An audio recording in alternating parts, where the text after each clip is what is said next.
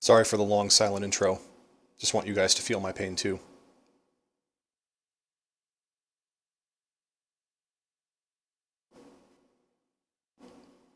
So here we are in DaVinci Resolve, supposedly one of these big fancy pro grade, great video editing softwares, right? And of course it starts full screen windowed, which pisses me off immensely because that's not how I edit. As far as I can tell, there's no option to change that either. So here we are in DaVinci Resolve 12.5. It's supposed to be a great piece of pro level video editing software, right?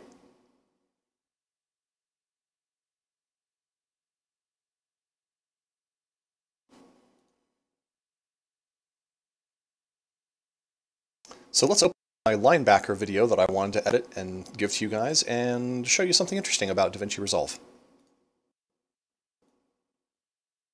So this says, do you want to change your project's timeline to the same settings of this video? And I figure, this is probably the best way to make sure that the video comes out correctly is to just reuse the same settings that Shadowplay records with. So we'll change the timeline to match the video. We will go over to the edit pane. Wow, look at that fancy pantsy GUI. The people who made all that complicated bullshit must be real smart, right? I don't know if you know how Resolve works, but you actually have to drag the video into the timeline. So we'll do that.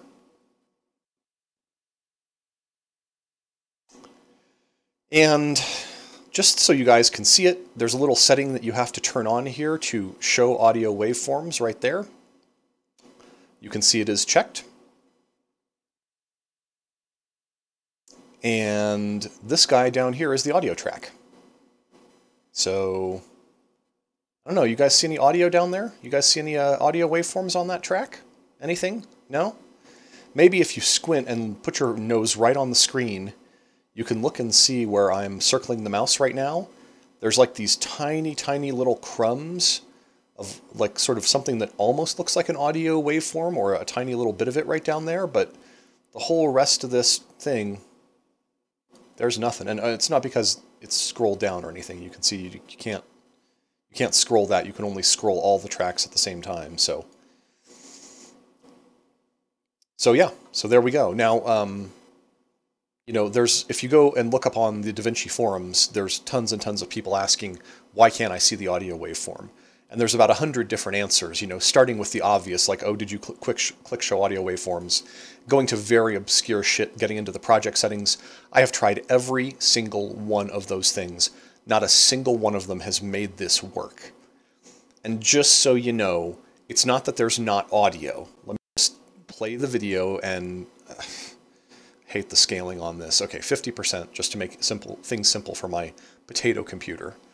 So let's play this. You can watch the VU meters over here, decide if you think there's audio in this or not.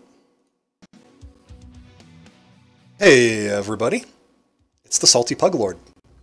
How you doing? I've transitioned to a second shift lifestyle. I'm working from 2:30 p.m. to 11 p.m. I have to say it really does suit me. I love getting up at noon. It's just the kind of person I am.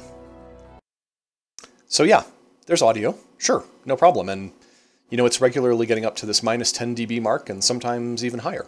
So it's not like there's not audio. It's just that DaVinci Resolve, for all of its bullshit fancy Chrome and other crap, it does not allow me to see the audio waveform and therefore does not allow me to edit my videos. Because I can't edit out my pauses and my ums and my ahs and my other little, parenthetical asides that no one gives a damn about if I can't see the audio waveform. So another huge fancy, probably when it was new, was $10,000 or something. They give this away for free now. I just went to their website, I typed in my email address and my name, and they just let me download it for free. So it's not like I pirated it and there's some kind of copy protection thing going on. No, this is directly from their website.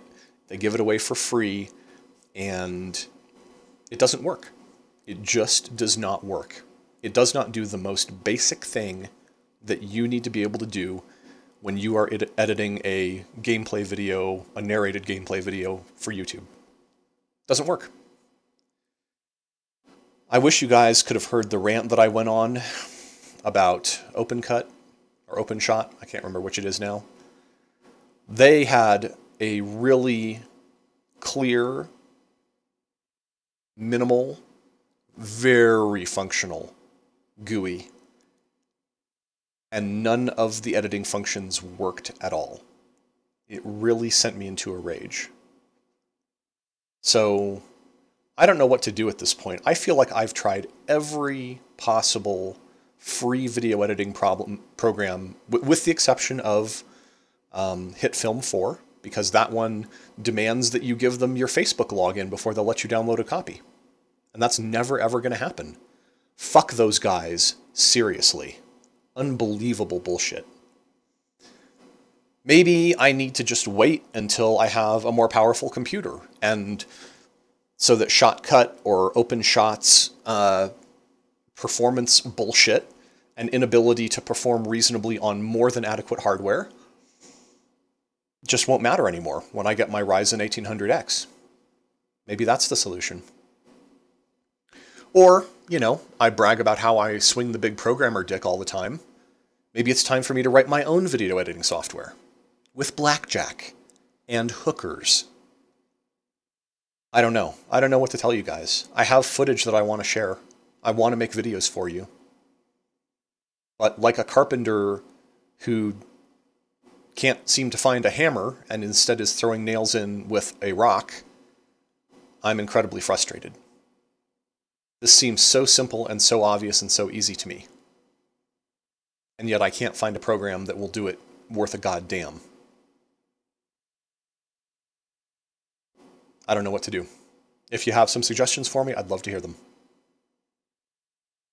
In the meantime, stay salty, my friends.